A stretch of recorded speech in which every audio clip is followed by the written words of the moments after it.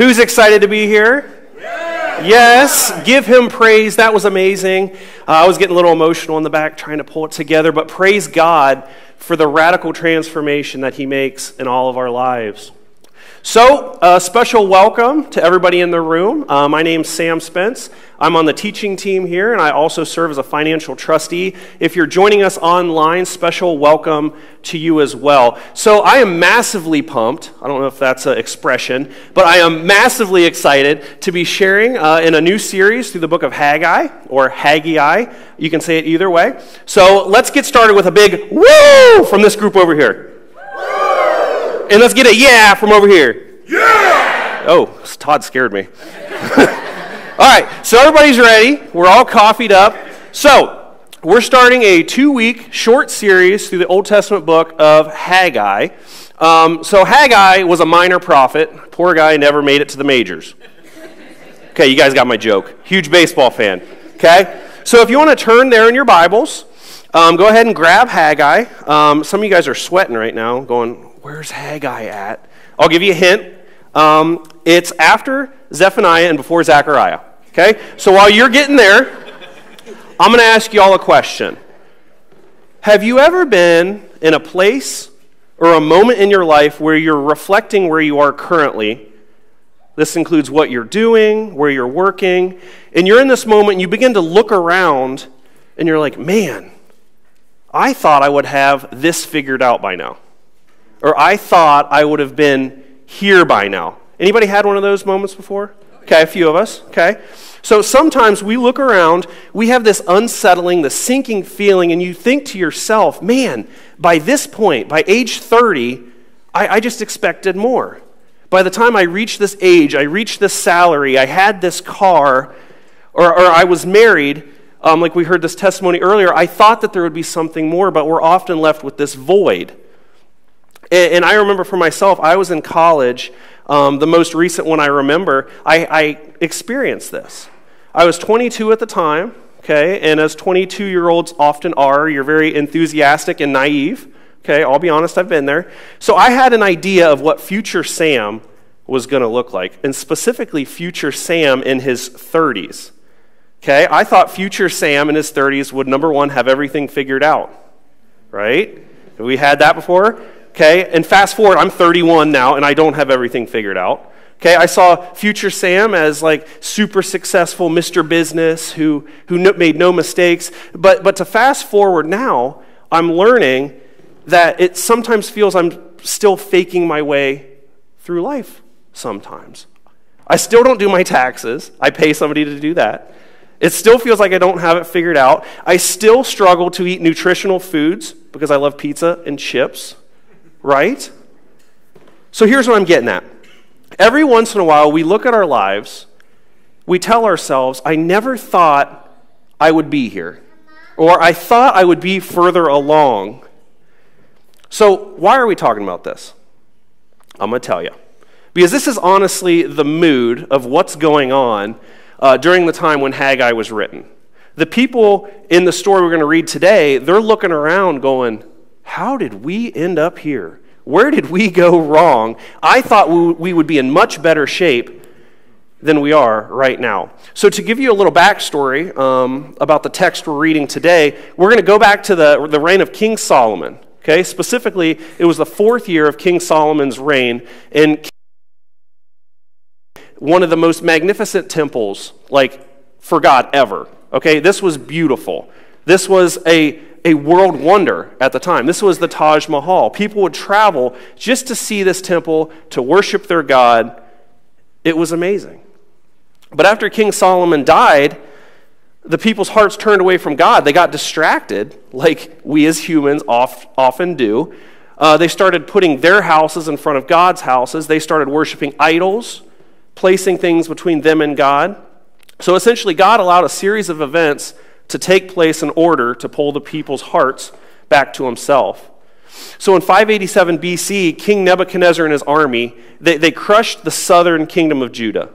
And this destroyed this amazing temple that Solomon had built in his kingdom. They destroyed the whole city. They grabbed all the people. They put them in captivity. But to add insult to injury, this temple, this house where God dwelt was destroyed. And in doing so, it stripped away the spiritual identity of the people. They were crushed. They were devastated. And then on top of that, the Jews were taken into captivity for decades, and we see in the scriptures specifically 50 years. So your home gets taken away, your spiritual identity is crushed, and then you're imprisoned technically for 70 years because they were already in captivity for 20 before the destruction of the temple. So things aren't looking good. And now when we read captivity for 50 years, for me at least, this doesn't quite register in my mind. Okay, I'm 31 years old, so by all technicality, I would have not known what it was like to live free, right? 50 years. So let's put this in a modern context, and we'll have some fun, okay? So imagine this. Some enemy nation develops massive nuclear power, and they say, we're going to take out the five major U.S. cities of your allied countries unless your government surrenders. We're going to take over the USA's biggest cities. You've got LA, Houston, Chicago, and Worcester, right? The 5 biggest cities. That was a joke, making sure you're paying attention. So playing along with this story to give us an idea of what's going on. So the president, the council, the leaders, the government, they think, well, we can't retaliate because this will start a global nuclear war, so the only thing we can do is surrender or we'll all die. So the government leaders step down, and suddenly we're no longer citizens of our own nation. We're captive. We can't go anywhere we want. We can't worship who we want. And as a nation, we become in bondage for 50 years. Doesn't that sound horrible? That's like that would keep me up at night. But then after this, okay? But then imagine the joy. After 50 years of slavery, about 50,000 people are allowed to travel back to Jerusalem. They're allowed to go back to the capital of Judah, to rebuild. Finally, after decades, generations, they get to go back to their home. Doesn't that sound like a party? It's like, woo! Some of these people have never even experienced it. They're like, freedom! Let's rebuild this temple. So the Jewish people, they went back, and the first thing they started to do was to rebuild this temple, to regain that spiritual identity, to rebuild God's house. They built the foundation, they built the altar, they were on a roll, they were like, rock on, get her done, whatever. But then all of a sudden, work stopped. It got difficult for them. And they began to say amongst themselves, this must not be the time to rebuild the temple because it just got hard. So that's kind of the backstory of the context we're talking about today. So for 14 years, 50 years in slavery, and then for 14 years, they put off the temple project. They started to, we'll see in Scripture, build their own houses. They put their kingdom ahead of God's kingdom. So they built their own houses. We see in Scripture paneled houses, very nice. So let's go ahead and jump into the text here in Haggai 1, verses 1 and 2. And I practiced these names, but I'm going to butcher them, so we'll butcher them together. So let's read this. In the 2nd year of King Darius, on the 1st day of the 6th month, the word of the Lord came through the prophet Haggai to Zerubbabel, son of, I should have practiced these more, Shealtiel, governor of Judah, and to Joshua, son of Jozadak, the high priest. This is what the Lord Almighty says. These people say, the time has not yet come to rebuild the Lord's house. So we see here, the Lord is raising up a prophet Haggai, and God speaks through Haggai and says something comical, if you think about it. He says in verse 2, this is what the Lord says. These people say. Now, I find this comical because almost everywhere else in Scripture and in the Old Testament, when God talks about his people, he calls them his people, my people.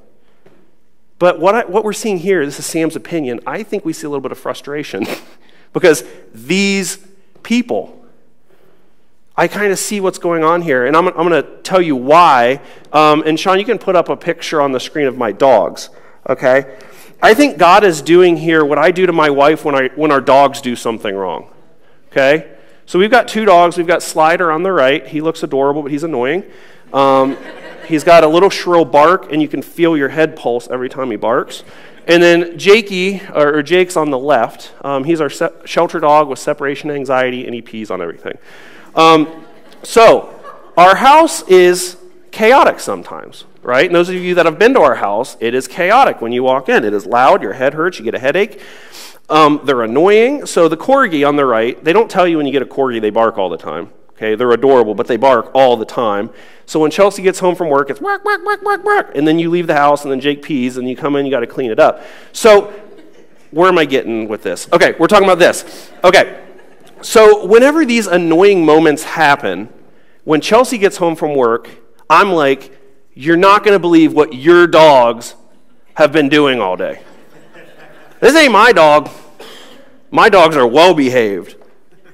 They're super annoying. I didn't want these dogs. They're dumb, but I do love them. I do love them. And the funny part is I've been to friends' houses and seen this too, with humans, not dogs. Do you guys know houses like that? Yeah. It's like, honey, come get your child. That's not my boy. I raised him better, right? So this is Sam's opinion. Okay, this could be what's going on. God's like, these people, they're not my people. They're annoying me. They're driving me crazy. They're being disobedient. They're being dumb. These people are driving me crazy. And Scripture goes on to say, being these people, they say the time is not now. Okay, I think that was on the previous slide. So I'm pretty certain that the people during this time thought that the time wasn't now because they were receiving opposition. We see that the Samaritans were opposing their work. It was going so good, and then it was going so bad. Things got difficult. In church, I've met so many people, and myself included, that when we receive opposition, we can convince ourselves that it must not be God's will. Because if it was God's will, it would be easy. We're guilty of saying things like, man, it was going so well, and then it got hard, it got difficult. This can't be what God wants for me. It's too hard. But God wants us to understand that the closer we get to doing something that matters in the heart of God, the more likely we're going to face this opposition. And it's almost guaranteed. It's kind of like a cause and effect. So if you've got your notes with you, this is your first main point.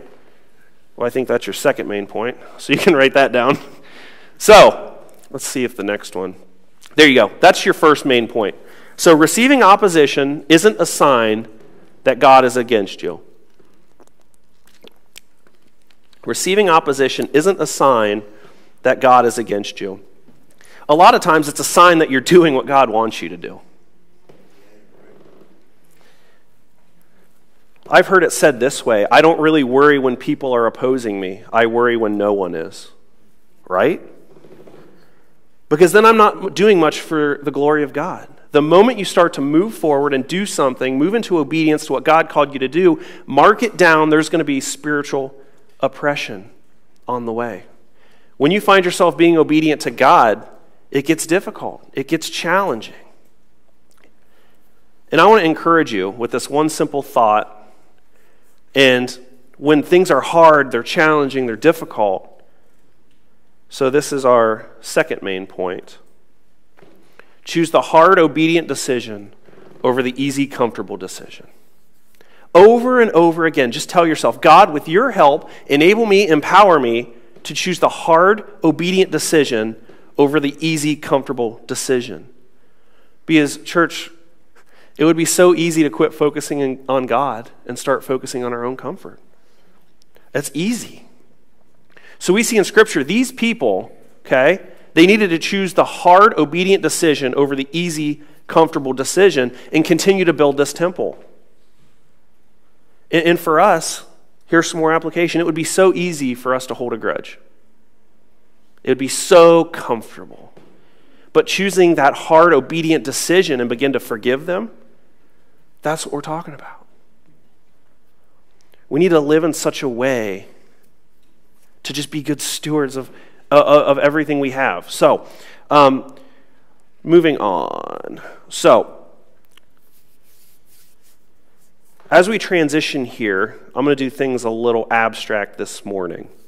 So we're actually going to throw a challenge time in the middle of the sermon. Okay, I've never done it before. I've never experienced it, but we'll see how it works. You guys down? Yeah. Okay, cool. We'll try it. We'll experiment. So I want all of us, okay, to think for just a moment and ask yourself, Is there some unfinished assignment in your life? So think about that. And while you're thinking about that, I want you to experience the rest of our time together through, I guess, what you would call a lens of that unfinished assignment. So you can think back, maybe it was this past week, you felt God tell you something. Maybe it was last month. Maybe it was yesterday. Maybe it was a month ago. Maybe it was 14 years ago. Can you remember a moment where you believe God put something on your heart or told you, okay, that you have not walked into? Okay, so I want you to reflect, and if you want to write it down, please do. So maybe in this moment you felt you were supposed to reach out to a person or be generous with a person or be a good steward of something with them. Maybe you felt like you were supposed to serve somewhere or start a mission somewhere or travel somewhere. Maybe you felt called to give a big gift to a person or somebody. So was there something in your life you felt you were supposed to do but never did? So think about that. And it's my prayer that the rest of this morning that God will speak to you and reveal himself to you. So please, all of us, as we proceed here this morning with this lens of what might be that unfinished assignment. So let's continue in verse 3 through 5. Then the word of the Lord came through the prophet Haggai. Is it a time for you yourselves to be living in your paneled houses while this house remains in ruin? Now this is what the Lord Almighty says, give careful thought to your ways. So this is what God said. Then the word of the Lord came through the prophet Haggai, and God asked, is it time for you yourself to be living in your paneled houses while God's house is in ruins? Now, we're going to see this phrase over and over again, okay? The give careful thoughts to your ways. Give careful thought. That means think about how you're living. What are you putting where God should be? He says, my house is left in ruins, but you got the paneled houses, the big screen TVs, the swimming pools. That's what a paneled house is that they're talking about, elaborate houses. At this point in history, we're seeing that the people are putting their own comfort above God's house, God's priority. So God says, give careful thought to your ways. Give careful thought to your ways. So, here's a challenge. Are you trying to make a name of yourself, like these people here, of your kingdom, lowercase kingdom, instead of God? Where are your priorities? Are you putting your house above his house? Or are you consumed with your own agenda instead of being consumed with God's agenda? Is there something that you're putting where God should be? Because it says, give careful thought to your ways. Be careful how you're living, because God wants us to choose the hard, obedient decision over the easy, comfortable decision. So maybe there's some of us here today that might be wrestling with this. Maybe you're at a crossroads in life. Maybe there's something in your life that you know you're supposed to do it. God's called you to do it, but you feel like taking the easy, comfortable decision. But God says, hey, take the right, obedient decision. So let's read another verse that is super, super great. Okay, this is Haggai 1, chapter 6. It says, you have planted much but harvested little. You eat but never have enough. You drink but never have your fill. You put on clothes but are not warm. You earn wages only to put them into a purse with holes in it. Does that strike you like it does me? My word, we live in a culture that says more, more, more, and more. But look at what we're seeing in Haggai 6. We have a culture that is more, more, more, more. Big paneled houses, everything they want. Let me give you the modern translation of this. This is Sam's modern translation. You're working your tail off. You still feel like you don't have anything. You're pouring your life into a career. You can make more and more money, but you still feel empty and hollow. You have more than you ever wanted or you ever need. You're still not satisfied. You entertain yourself constantly. You go to sports games. You're on TikTok. You're on Instagram. You go to movies. You eat out. Yet there's still a longing for something more. Dr. Phil might look at you and say, how's that going for you? Right? That show's hilarious. That's a whole side sermon. So, we're seeing, give careful thought to your ways. Because, church, God doesn't like things in his place. Think about it. Are you putting your house ahead of God's house? What does that look like for you? Well, church, it's where are you spending your money? Where are you spending your time? Are you disciplined? Church, what about your schedule? It says, give careful thoughts to your ways. Are you putting your agenda, your schedule before God's? Does your personal schedule, this is pretty brutal, but I'm just going to be honest. Does your personal schedule determine whether you go to church or not? Does your personal schedule dictate your involvement in church? If it does, we need to give careful thought to our ways. Our personal agenda should come after God's agenda. And the older I get, the more I see children set the schedule for their family. Okay? I'm not going to single anybody out. You've heard, last time I was up here, I talked about sports. Okay? I'm not going to hit that again. But church, what I'm saying is, when parents bend to whatever activity their kids are involved in and everything becomes centered around the kids, what are we doing? We're putting our house above God's house. You as a parent, the spiritual leader of your family, you're going to be held accountable for how you lead your family. Give careful thought to your ways. You are called to lead your children. Don't let your children lead you. Okay? That's all I'm saying. So, verses 7 and 8. This is what the Lord Almighty says. Hey, here it is again, church. Give careful thought to your ways. Go up into the mountain and bring down the timber, build my house, so that I may take pleasure in it and be honored, says the Lord. Oops, you weren't supposed to see that. We'll get back to that. So verses 7 through 8, there's some great application here too. Because God's so loving, so good. They're like, oh, we got to build this temple.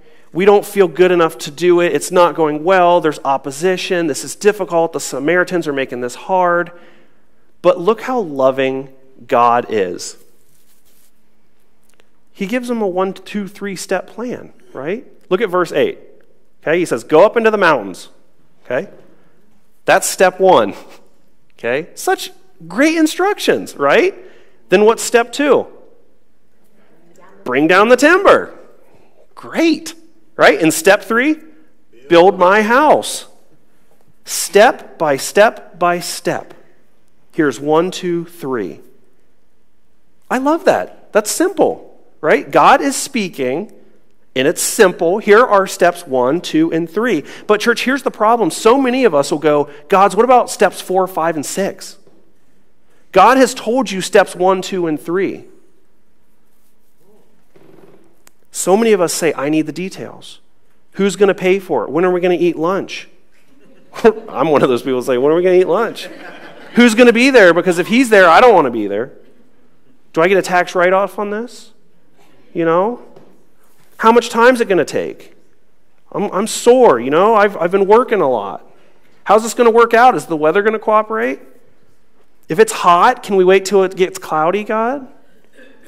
Is it going to be easy? Do I get my name on the temple because I helped? Right? Because if I don't get my name on it, I'm not going to help. But God makes this so simple. And when God calls us, it's this simple. He says, don't worry about steps 4, 5, and 6. Just do 1, 2, and 3. So here's another fill-in. You guys have already seen this. Sometimes you have to be obedient before God shows you more. Okay? Not always, sometimes. Sometimes we say, I want the details. And you know what God says? You can't handle the details. Right? What's that movie? You want the truth, you can't handle the truth? Oh, yeah. That's an old movie now. Jeez, we're all getting old. He says, you can't handle all of it. God's got it. God says, I'll give you what you need when you get there, but first, you need to take the first step. What do, church? Go up the mountain, right? Bring down the timber, start building my house. It's that simple. But what is that for you? What has God told you?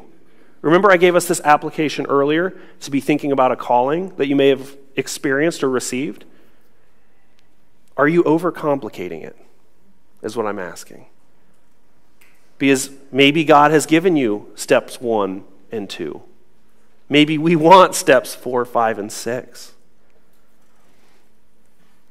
God says, I'll give you what you need when you get there, but first you need to take the first step. And I don't know what it is for you. Maybe you need to get in better physical shape, and you don't know where to start. Let me tell you, start. Start exercising, right? Take step 1. Get 8 hours of sleep. Eat better. Maybe you want to get out of debt, but you don't know where to start. Get help, right? You get what I'm saying? Spend less than you earn. Or maybe for you, your marriage isn't in a good spot, and you don't know what to do about it. You're like, God, what do? I don't know what to do. Step 1, humble yourself. Apologize. You see, this is what it means to walk by the Spirit. That's what we're commanded to do as followers of Jesus. Sometimes we want to walk side by side with Jesus, right? That's our sinful nature. We want to know the whole picture, when in reality we can only handle steps 1, 2, and 3. We want to know the details. We want God to show us everything. But church, God's not going to show you steps 4, 5, and 6 until you take 1, 2, and 3. So let's talk about this unfinished assignment, okay? I want you to think about that assignment or that calling again, a time where you heard God speak personally to you, and this is something that you have not acted on, this is something you haven't pursued, and this is an area you haven't been obedient in this calling. And church, God makes it so simple for us. So maybe you're asking the question, what should I do when I feel God calling me? If you're taking notes, very simply, to get started is to quit talking and start doing. To quit thinking, to start doing. Don't think about it. Quit talking about it. Go up the mountain, bring down the wood, build the temple. It's simple. Do something today. Do the next thing that God has shown you and just do it. Because we're not going to know steps 3, 4, 5 until we do steps 1 and 2. Be faithful to God today. Be obedient to God. Go up the mountain, bring down the wood, build my temple. And church, don't miss these opportunities. Because just in my story, in my small moments of obedience, it's humbling, the blessings that come with obedience, okay? You can't even explain it. And there's those in the room that have experienced that as well. So, another thing I want to leave us with, okay, is our next fill-in. So many times we're worried about the outcome of a situation, okay? Obedience is our responsibility. Outcome is God's responsibility. Our responsibility is to just do what God called you to do. He's going to do the rest. We don't need to worry about it. What we need to worry about is the obedience part. Because obedience is our responsibility. It's that simple. So for you, maybe you've got a sin that's been plaguing you and you've been keeping it a secret. Church, let me say it's easy to keep stuff a secret. It's hard to confess. Obedience. And God will determine the outcome. Don't worry about what other people think. Obedience is your job. Maybe for you, your calling in the past is God's been pointing you to serve at an area in the church. But you're worried about the outcome. Obedience is your job. Sign up. Don't leave today without signing up. Maybe some of you know you need a Christian community. You need a church home. But you're worried about the outcome. You get what I'm saying? Obedience is our responsibility. We need to choose the hard, obedient decision over the easy, comfortable decision. So is there some unfinished assignment? So I want to move into a moment of prayer. We can dim the lights down. So church, let's pray together and move into a moment of prayer. Father, thank you that you're present with us. God, thank you for a living word. We thank you for an active word. We thank you for a story that happened 500 years before the birth of Christ is true today as it was true then.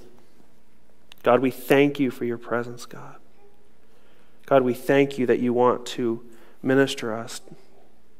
Thank you for calling to us, God. God, thank you for this church, a church that wants to be different, a church that wants to learn, Father.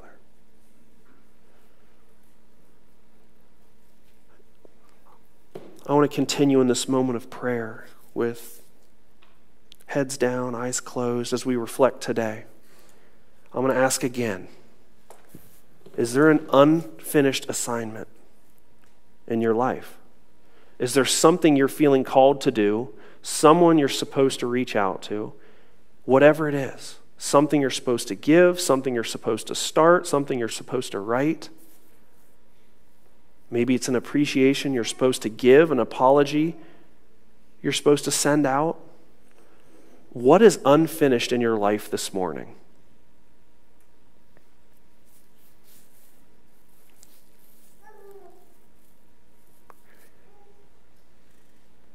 What is it for you?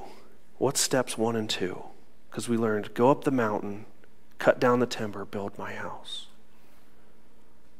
So let's continue in prayer. God, I thank you so much for this church body, a church body hungry to hear from your word. God, a church that's sensitive to the voice of your Spirit. And I pray, God, for the faith that they would act taking this first step, God. Whatever their first step is, God, I pray that they will trust you.